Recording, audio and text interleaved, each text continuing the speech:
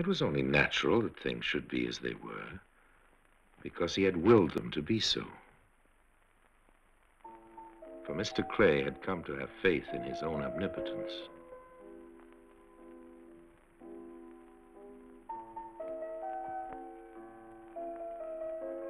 When he was 70, he'd fallen ill with the gout. He couldn't sleep at night, and his head clerk would sit up with him and read aloud the bills, estimates, and contracts of his business. This brought back to Mr. Clay the schemes and triumphs of the past. But the nights were long.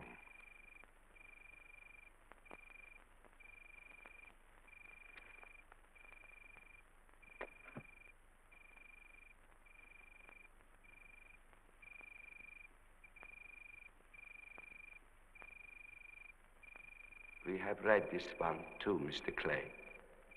We have read it twice before.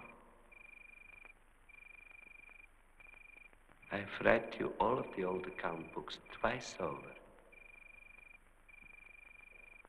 Shall I start again? There are other kinds of books. Haven't you heard of them? Other kinds of books? Besides account books, there are other things which people sometimes read.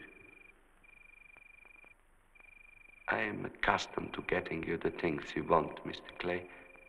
If these books exist, I must look out for them.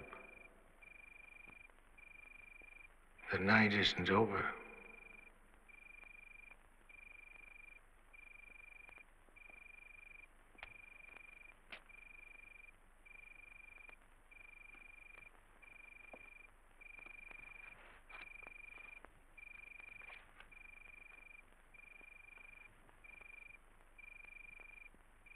What's that?